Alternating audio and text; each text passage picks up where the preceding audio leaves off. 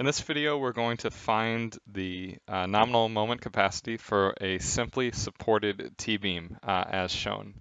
So we have a given area of steel. We can see that this T-beam is integrated in with a slab above with a thickness of 3 inches. We're given our concrete strength 4 KSI, our steel strength of 60 KSI, and we have our depth of our steel to the center of our 2 layers of steel is 16 inches, and the overall height of our section is 20 inches. So the first step will be to calculate the effective flange width, and we're going to use our ACI 318 design requirements.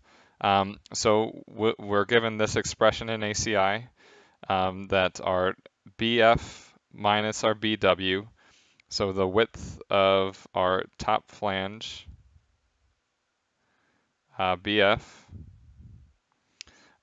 minus BW over 2 is equal to the minimum of these 3. So we have, I forgot to give us that our span length is going to be equal to 14 feet, and that's in and out of the page.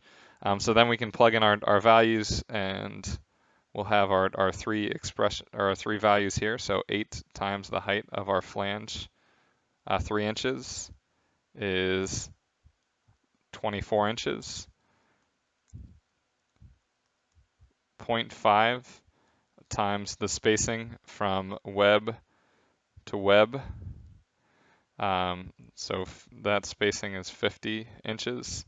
So this will be equal to 25 inches. And then we have our span length, 14 feet times 12 inches over 8. And this is going to be equal to 21 inches.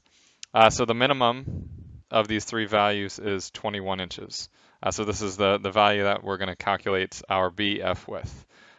So substituting in, we'll have our BF is equal to 2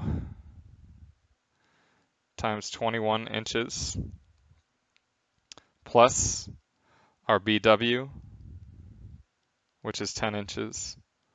And this is going to give us our B sub F equal to 52 inches. So this is the value that we're going to move forward or use in the following steps of this example. So our next step is to check and see if our compression block still lies within our top flange. So we're looking to see if our A is less than the height of our flange. We can do this through equilibrium. So setting T equal to C, we can solve eventually for our A, and then we just plug in our values. So we had a total amount of steel, 7.62 square inches, times our Fy, 60 KSI, and then divided by 0.85,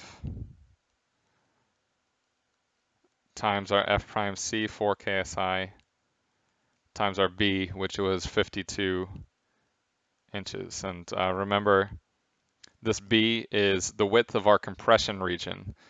So for us, with positive bending, the top of our beam is in compression. So our BF here, or our B, is equal to our BF. But then we can find our A to be 2.59 inches. And we can compare this to our H sub F of 3 inches. And we'll see that our compression block does indeed lie within our top flange. So we can move forward and analyze the section as just a rectangular section. So we can next find the moment and see if the steel has indeed yielded.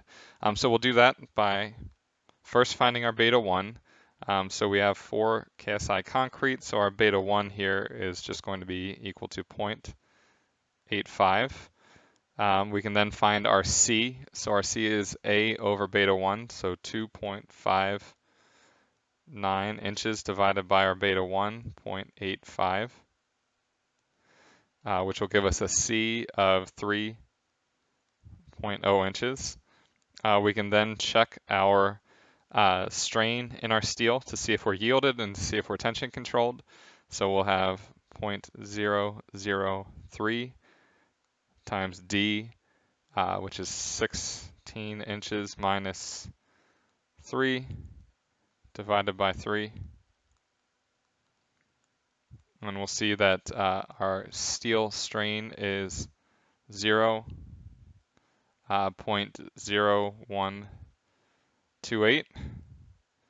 So we're above our tension controlled limit. So we know we're okay, we're tension controlled. And then we can also find our nominal moment.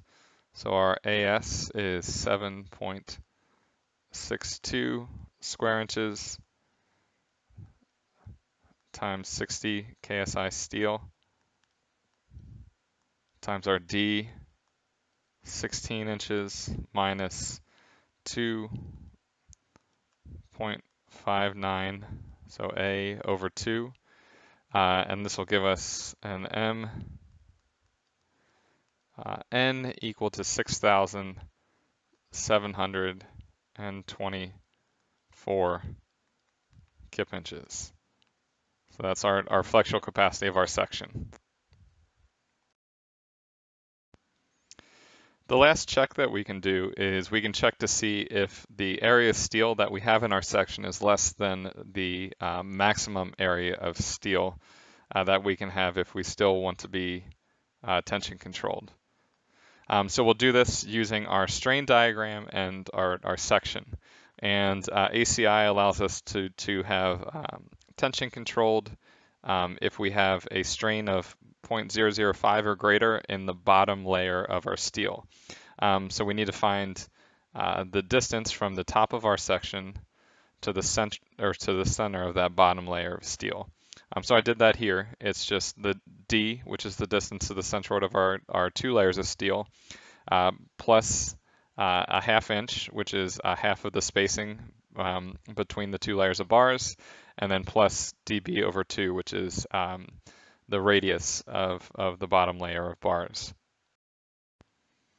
We can use these values to then find our neutral axis when we're tension controlled. So we're looking for our C here.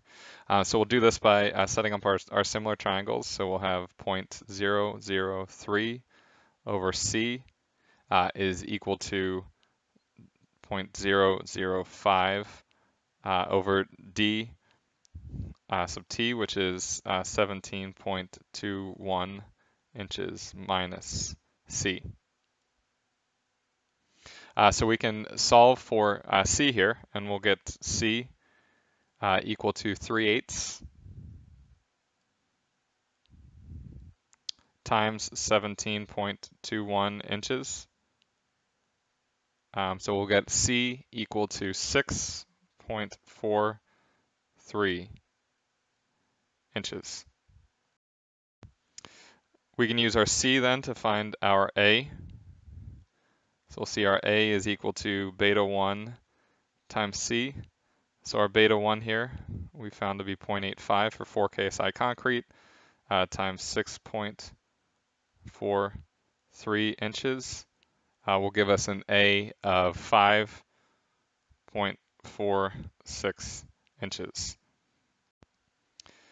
We can see that our A and our compression block is past the top of our top flange, or past the depth of our top flange. So we're sneaking down into the web of our section. Because the compression block sneaks down into our web, we're going to need to, I guess, split the compression block up into 2 sections like we did before.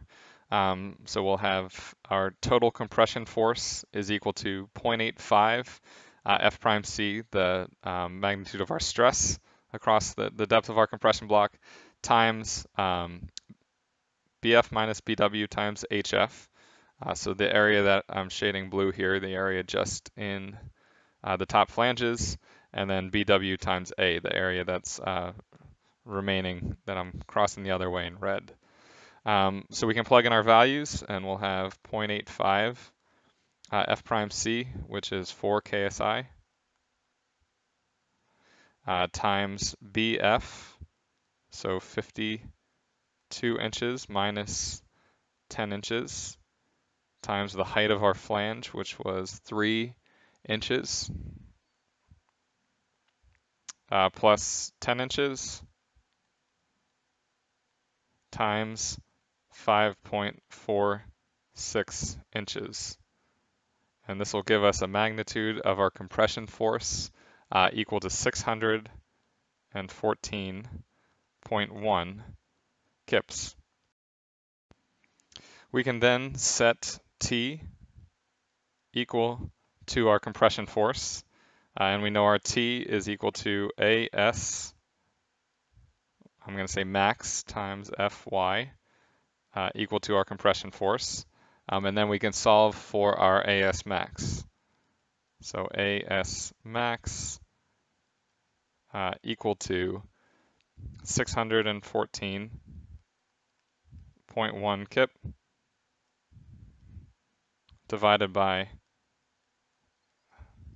60 KSI steel, which will give us an AS max of 10.24 square inches. So we can check this AS max versus our AS provided to see if we're still tension controlled in our section. And in this example, we indeed are still tension controlled.